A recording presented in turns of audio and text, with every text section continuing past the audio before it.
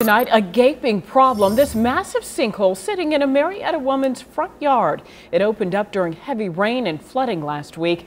Well, the woman now says she's concerned that hole could get even bigger and swallow her home. It is a monster hole, but she says her calls to the city for help are going unanswered. CBS 46's Mary Smith spoke to her about the problem and how the city is responding.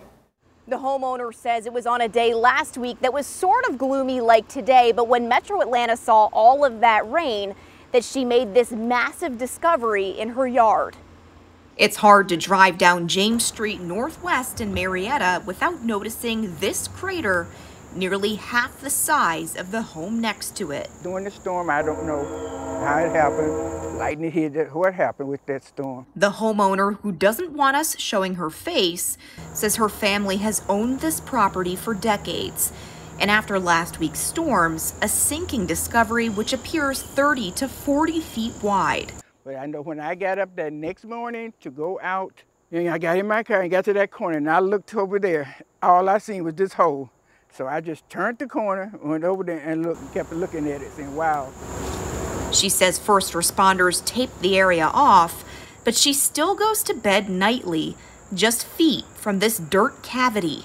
Don't need to worry about it. I'm going to sleep and believe God that my angels encamped around here.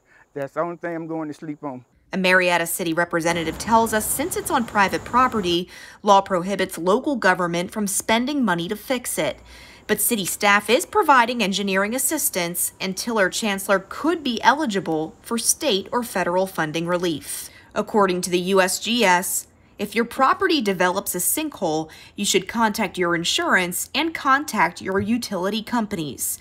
The city of Marietta recommends you contact the City Public Works Department since every situation is different. Reporting in Marietta, Mary Smith, CBS 46 News.